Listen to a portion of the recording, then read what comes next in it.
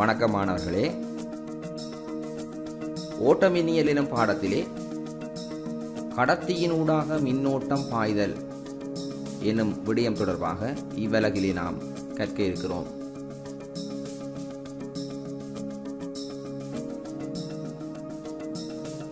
இவ்வலகை கற்பதன் மூலம் கடத்திகள் என்றால் என்ன, கடத்திகளினூடு எவ்வாறு மின்னோட்டம் கடத்தப்படுகிறது, மின்னோட்டத்தினை எவ்வாறு அளவிடலாம் ஆகிய விடயங்களை நாம் அறிந்து கொள்ளலாம்.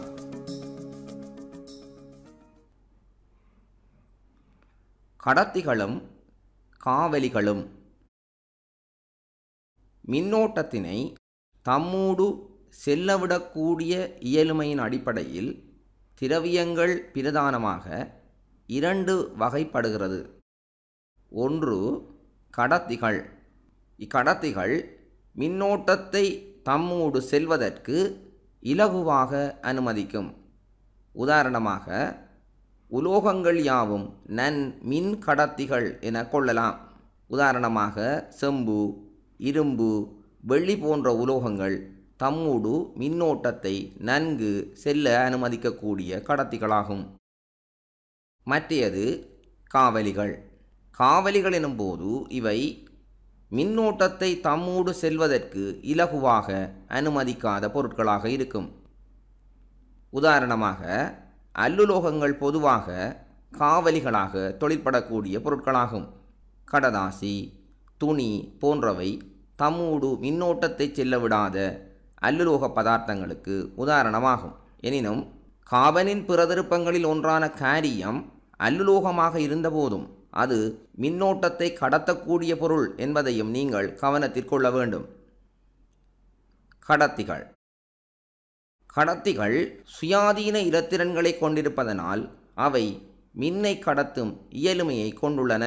அதாவது கடத்திகள் என்பவை தம்மூடு மின்னோட்டத்தை செல்ல அனுமதிக்கும் பொருட்கள் எனவும், காவலிகள் எனும்போது அவை தம்மூடு மின்னோட்டத்தை செல்ல அனுமதிக்காத பொருட்கள் எனவும் நான் முன்னர் கூறியிருந்தேன். அவ்வாறெனின் உங்களுக்கு மனதிலே ஓர் ஐயப்பாடு எழக்கூடும். இந்த கடத்திகள் மின்னோட்டத்தை செல்ல அனுமதிப்பதற்கும் காவலிகள் மின்னோட்டத்தை செல்ல அனுமதிக்காததற்கும் காரணம் என்ன என்பதை அச்சந்தேகமாக இருந்திருக்கும். அதற்கு காரணம் கடத்திகள் சுயாதீன இலத்திரன்களை கொண்டிருப்பதனாலேயே அவை மின்னோட்டத்தை கடத்தும் தன்மை கொண்டுள்ள பொருட்களாக அமைகின்றன. அவ்வாறெனின் இந்த சுயாதீன இலத்திரன்கள் என்றால் என்ன என்ற கேள்வி அடுத்ததாக எழும். உங்களுக்கு தெரியும், சடப்பொருட்களிலே அணுக்கள் காணப்படும். அணுக்களிலே கருக்கள், இலத்திரன்கள் என்பன காணப்படும் என நீங்கள் முன்னைய அலகுகளில் கற்றிருப்பீர்கள். இவ்வாறாக நேரேற்றம் கொண்ட கருவினால் தம்மை சூழ உள்ள இலத்திரன்கள் கவரப்பட்டு அணுக்கள் அமைந்திருக்கும். எனினும் சில இலத்திரன்கள் அணுவின் கருவின் கவர்ச்சியிலிருந்து விடுபட்டு சுயாதீனமாக இயங்கும் ஆற்றல் கொண்டவையாக காணப்படும். இவ்வாறு அணுவின் கருவின் கவர்ச்சியிலிருந்து சுயாதீனமாக விடுபட்டு இயங்கக்கூடிய இலத்திரன்களையே சுயாதீன இலத்திரன்கள் என்கிறோம். இவ்வாறான சுயாதீன இலத்திரன்களை உலோகங்கள் கொண்டுள்ளமையினாலேயே அவற்றினால் மின்னை கடத்தும் இயலுமை ஏற்படுகிறது.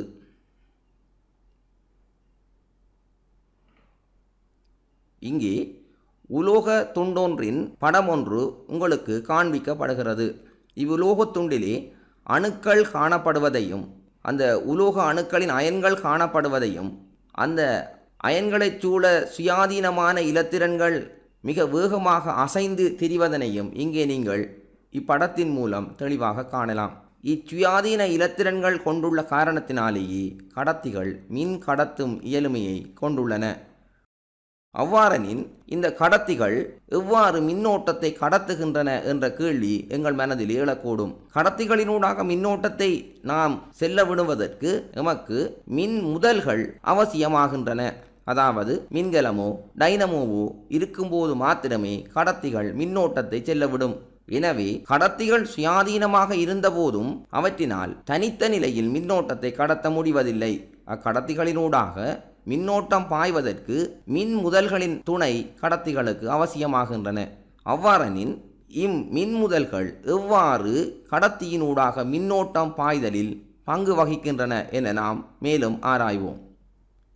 கடத்தியொன்றினூடாக இலத்திரன்களின் ஓட்டமே மின்னோட்டமாகும். அதாவது கடத்தியில் காணப்படும் சுயாதீன இலத்திரன்கள் கடத்தியில் எழுந்தமானமாக ஒரு குறித்த திசையன்றி எழுந்தமானமாக அசைந்து கொண்டிருக்கும். இவ்வாறு எழுந்தமானமாக அசைந்து கொண்டிருக்கும் இலத்திரன்களை ஒரு குறித்த திசை வழியே பாய வைப்பின் அதனூடாக மின்னோட்டம் பாயும். எனவே கடத்தியில் காணப்படும் சுயாதீன இலத்திரன்களை யாதேனும் ஒரு குறித்த திசையில் பாய செயற்படுத்தின் அக்கடத்தி மின்னோட்டத்தை கடத்தும். இவ்வாறு சுயாதீன இலத்திரன்களை குறித்த திசையில் பாய்விப்பதற்கு மின்முதல்கள் உதவுகின்றன. மின்முதல்கள் ஓர் மின் அழுத்தத்தினை பிரயோகிப்பதன் மூலம் இலத்திரன்களை ஒரு குறித்த திசையில் பாய்விக்கின்றன. அதாவது சுயாதீனமாக அசைந்து திரியும் இலத்திரன்களை ஒரு குறித்த திசையில் பாய்விப்பதற்கு தேவையான ஓர் அழுத்தத்தினை மின் அழுத்தத்தினை இம்மின்முதல்கள் வழங்குகின்றன. கடத்தியின் ஊடாக இலத்திரன்கள் பாயும் விதத்தினை நாம் மேலும் ஆராய்வோம்.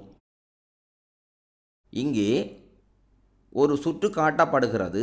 அச்சுற்றிலே மின்கலமொன்று தொடுத்துள்ளதை நீங்கள் இங்கே காண்கிறீர்கள். அம்மின்கலத்திலே நேர் மறை எனும் முடிவிடங்கள் காண்பிக்கப்பட்டுள்ளது.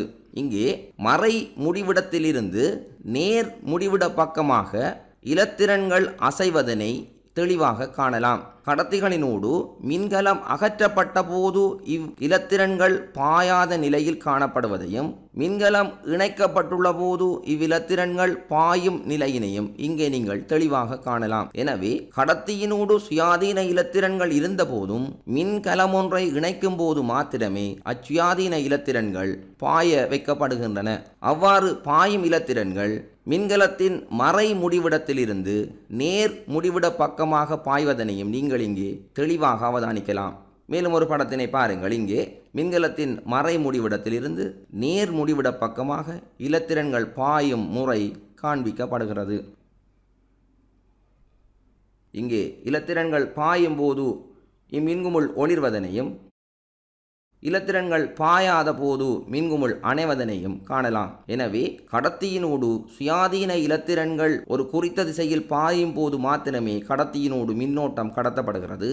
அவ்வாறு பாயும் இலத்திரன்கள் மின்கலத்தின் மறை முடிவிடத்திலிருந்து நேர் முடிவிட பக்கமாக பாய்வதனையும் நாங்கள் இங்கே தெளிவாக கண்டுகொண்டோம். எனவே கடத்தியினூடு இலத்திரன்கள் மின்கலத்தின் மறை முடிவிடத்திலிருந்து நேர் முடிவிடத்தை நோக்கி பாய்கிறது. அவ்வாறெனின் கடத்தியினூடு மின்னோட்டம் பாயும் விதம் எவ்வாறு அமையும்? கடத்தியினூடு மின்னோட்டம் பாயும் திசையானது நியம நிலையில் இலத்திரன் பாயும் திசைக்கு எதிர் திசையாக கொள்ளப்படுகிறது. இங்கே அருகில் தரப்பட்ட படத்தில் மின்கலத்தின் மறை முடிவிடத்திலிருந்து நேர் முடிவிட பக்கமாக இலத்திரன்கள் அசைவதனை நீங்கள் இங்கே தெளிவாக காண்கிறீர்கள். எனவே நியம நிலையில் இவ்விலத்திரன்கள் அசையும் திசைக்கு எதிர் திசையிலேயே மின்னோட்டம் பாயும் என்பதனால் மின்னோட்டமானது மின்கலத்தின் நேர் முடிவிடத்திலிருந்து மறை முடிவிடத்தை நோக்கி அசையும். அதாவது இலத்திரன்கள் பாயும் திசைக்கு எதிர் திசையிலேயே நியம மின்னோட்டத்தின் திசை அமையும் என்பதை நீங்கள் இங்கே தெளிவாக கண்டுகொள்ளலாம். மின்னோட்டத்தினை அளவிடுதல். மின்னோட்டமானது ஒரு காவி கணியமாகும். அதாவது பருமனையும் திசையையும் கொண்ட கணியங்கள் காவி கணியங்கள் என நாம் ஏற்கனவே கற்றறிந்துள்ளோம். அவ்வகையிலே மின்னோட்டமானது பருமனையும் திசையையும் கொண்டமைந்துள்ளதனால் காவி கணியமாகும். மின்னோட்டம் ஆம்பியர் எனும் அலகிலே அளவிடப்படுகிறது. ஆம்பியர் எனும் அலகினை நாம் ஏ எனும் குறியீட்டினால் குறித்து காட்டுவோம். மின்னோட்டத்தினை அளவிடுவதற்கு பயன்படும் உபகரணம் ஆம்பியர் மானி என அழைக்கப்படுகிறது. எனினும் மின்னோட்டத்தின் பருமன் குறைவடையும் போது மிகச்சிறிய மின்னோட்டங்களை அளப்பதற்காக மில்லி ஆம்பியர் மானி, மைக்ரோ ஆம்பியர் மானி எனும் உபகரணங்களும் மின்னோட்டத்தினை அளவிடுவதற்கு பயன்படுகின்றன. உயர்வான மின்னோட்டங்களை ஆம்பியர் மானியினூடாக அளப்பது போல் மிகச்சிறிய மின்னோட்டங்களை நாம் திருத்தமாக அளப்பதற்கு இவ்வகையான மில்லி ஆம்பியர் மானி, மைக்ரோ ஆம்பியர் மானி போன்ற உபகரணங்கள் நமக்கு உதவுகின்றன. ஆம்பியர் மானி ஒன்றினை சுற்றில் எவ்வாறு இணைத்தல் என்பது தொடர்பாக நாம் ஆராய்வோம். இங்கே ஒரு மின்சுற்று வரிப்படம் ஒன்று உங்களுக்கு காட்டப்படுகிறது. இங்கே மின்கலம் ஒன்று, ஒரு ஆம்பியர் மானி, ஒரு மின்குமிழ், முதலை கவ்விகள் மூலமாக இணைக்கப்பட்டு மின்குமிழ் ஒளிர்வதை நீங்கள் இங்கே காண்கிறீர்கள். இங்கே மின்கலத்தின் நேர் முடிவிடத்திலிருந்து புறப்படும் மின்னோட்டமானது ஆம்பியர்மானியின் நேர் முடிவிடத்திற்கு வந்து ஆம்பியர்மானியின் மறை முடிவிடத்தின் ஊடாக மின்குமிழை சென்றடைந்து மின்கலத்தின் மறை முடிவிடத்தை சென்றடைவதன் மூலம் இங்கு மின்சுற்று பூர்த்தியாகிறது. எனவே இங்கு நீங்கள் மின்குமிழ் ஒளிர்வதை அவதானிக்கலாம்.